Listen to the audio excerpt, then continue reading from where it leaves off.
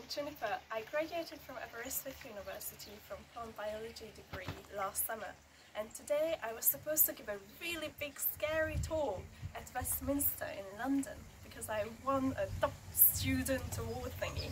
But today I'm going to do an equally nerve-wracking thing. I'm going to be talking about my undergrad research in front of a camera during lockdown. So my little project kind of started with me rebelling my supervisors. They told me to do my undergrad research on invasive plants and image analysis. So basically I just went out to the world, looked at different kind of plants, and one of my supervisors said that, oh, look at brambles, oh, they're horrible creatures. So I got hooked and I told them that I've chosen brambles. They didn't like it and told me not to do my project on them. So I chose to do my project on brambles. So what are brambles? These are these little fellows that you might know because, one, they grow everywhere, mostly in Europe, UK, but you find them in America. You might call them blackberries over there. And they grow blackberries. And these little creatures are really good at growing really fast, so you might have had a pain getting them removed from your garden as well. But my research focused on their leaf shapes and basically kind of asking what is a bramble species, because you can have a cat and a dog, but with a bramble it's not that easy to tell which one is what species. So basically I just went out there and started reading about brambles. So my first question to the amazing camera woman today is that, what do you think, how many bramble species are there in Europe? Just take a guess. Maybe 3,000? 3,000! Well, you're close, but Ooh. not so much. There are currently more than 700 bramble species accepted in Europe, but that's only in Europe.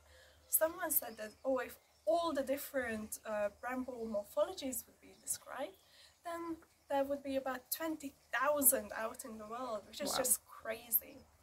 Basically, a French and a German guy started describing bramble morphospecies about 150 years ago, and they started looking at brambles closer and closer and started picking up that, oh, they grow really differently. The leaves are shaped different, the prickles, the pricklets, the little hairs on them, the flowers, the blackberries and everything, they just started describing more and more different brambles.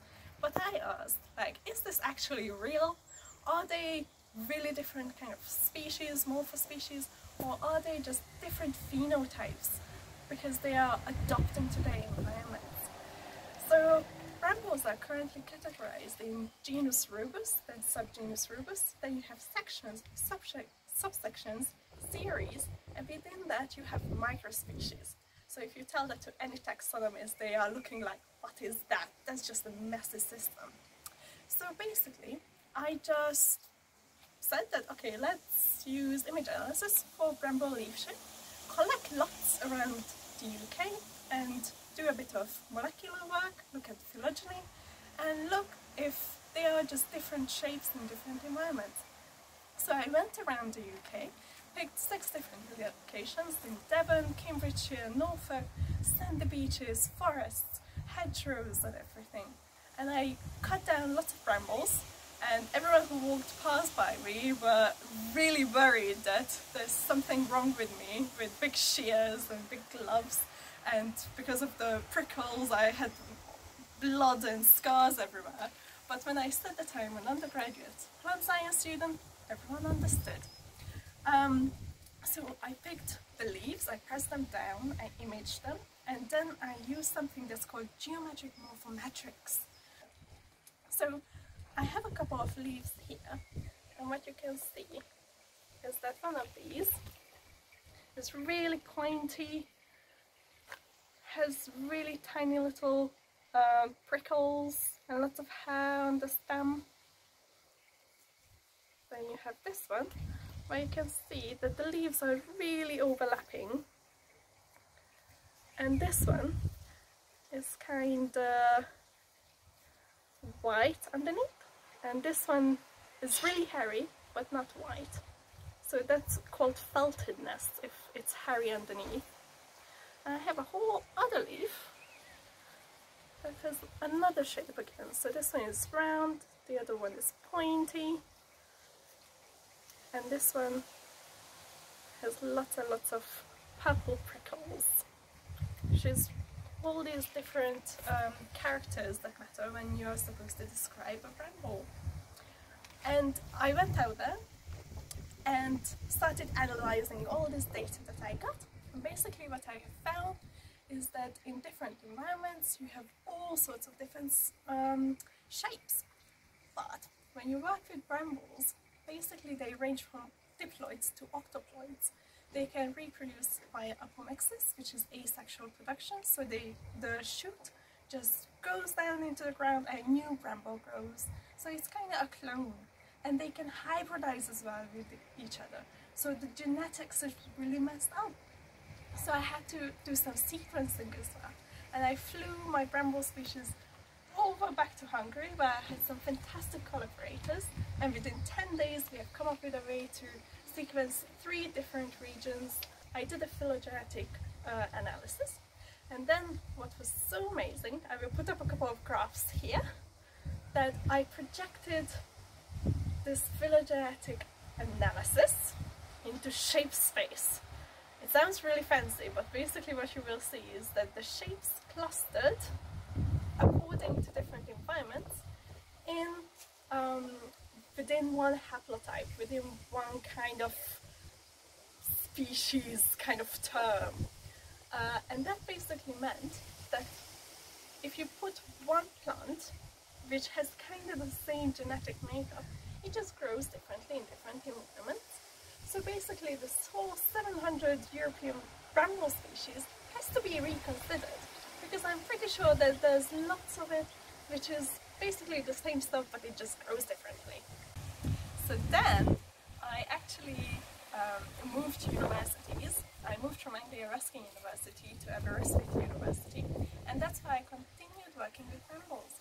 And what I wanted to do is that to cross-validate this phenotypic plasticity, that they grow differently because of the environment, I actually cut down these brambles and I chopped them up, so there would be 2 nodes on one cane, and then I would stick them into perlite, which is kind of like a white volcanic material, put them in a mist bed, put some hormones on it, and then I had a look if I can actually propagate brambles.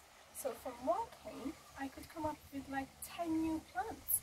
So I know that the genetic material is the same, and then I could maybe induce different environments in the greenhouse and see if the leaf shapes change. So why does this all matter really? It's basically, first of all, it's fun. I proved my supervisors wrong, which is fantastic. Second, the arrival of the phenotype is super interesting for any kind of person who is working with evolutionary biology or doing conservation.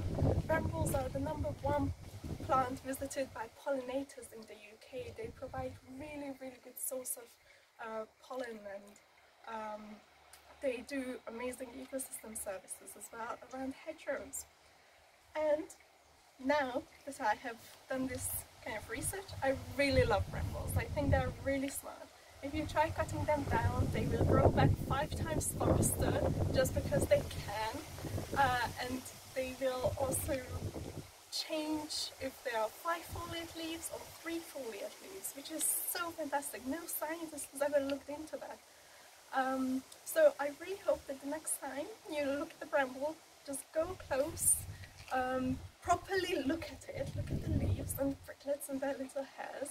And there is a whole Facebook group if you'd like to get your bramble identified, so check that one out.